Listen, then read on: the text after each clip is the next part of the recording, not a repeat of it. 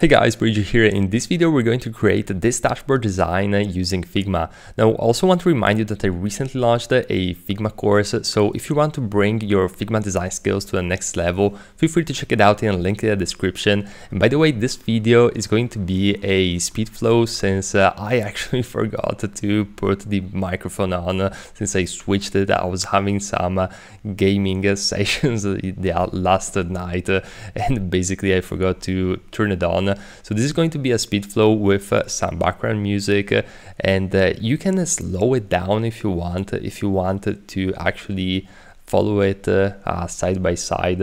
It's really easy. Just go on the settings on the YouTube video and you can do that. But now, without further ado, let's jump right into the video.